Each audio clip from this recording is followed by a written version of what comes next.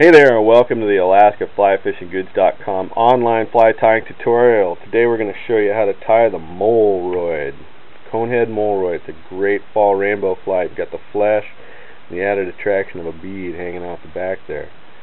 We've already got our setup here with our 8mm bead and our 40-pound test spectra, so I'm going to go ahead and show you how to do this. I've got a cream rabbit chunk here that's from a zonker strip. I've got this about the last 3/8 of an inch, maybe quarter to 3/8 of an inch cut down with no hair. What I'm going to do is I'm going to use that as my tie-in point, but I'm not going to use the thread to tie in. I'm going to use liquid thread, Zap-A-Gap here.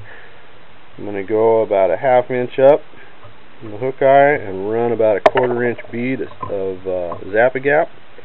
I'm going to set my leather here, and then I'm going to wrap that little chunk of leather forward once or twice here and stick that down. If you need a little bit right there at the end to stick it down, go ahead and use it. For the actual wrapping of the rabbit onto the chassis, I'm going to use what's called tear mender. It's a super flexible waterproof cement. It's really good. Looks like this. I've got a bunch here down in a little cup, and I got my toothpick full of it right here. I'm going to go ahead and put some of that on, then I'm going to spread out about a 1/2 inch. Once you get it down, see it start to already tack there. Once you get it down on this stuff, you got to work kind of quickly, somewhat quickly.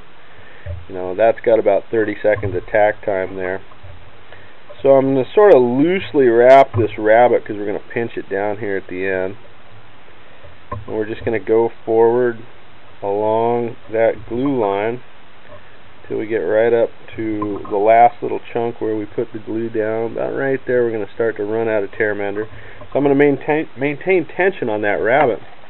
And then I'm going to take my handy dandy barb pinchers here and I'm going to kind of squeeze that a couple times. I'm not really going to get in there because then that'll tend to cut the hair off the hide, but I definitely want to make sure it's set.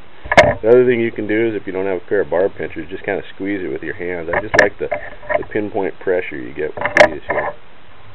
So you can see we still got a little bit of ways to go here, so I'm going to clear some of that hair out of the way, get more tear mender, and I'm going to go all the way up to where our spectra goes onto the hook here. It's going to take about 3 good wraps. 2, here's the last one. 3, and then 1 onto the shank for good measure. Once we get on the shank, since the shank's not flexible here, that's when you can go back to your Zap-A-Gap. So we'll put a bead of that down really fine. You don't want to necessarily make it just, you don't want to make the hook wet with it. Just enough to get this stuff stuck down. So we're going to go till we're all the way up into the cone head with the last wrap. Like so, and then I'm going to cross into that with my thread and try to pull it in to the cone head. And then I'm going to clip this off so I can kind of tuck it back under the cone head. Try to take off as little hair as possible there, and then sort of pull it back in to make sure it's going to be stuck in there. That's just about to the end. We're going to whip that real quick here and then clip that off. We'll drop this hook out, and then I'm going to show you how to clip this trailer to get it nice and tight in there. You can see there's this little hole in there where the hook comes out.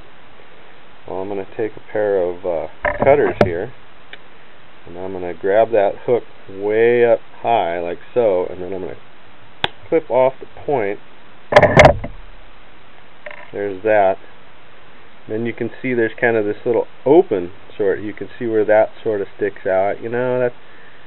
It's a small detail. I don't think the fish really mind, but what I like to do is I like to put a little drop of super glue right in there where the 2 pieces of rabbit come together, and then kind of close them over the top of the hook shank.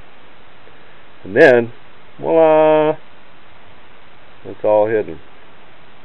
So with all that, That's how you tie the MOAL Rhoid.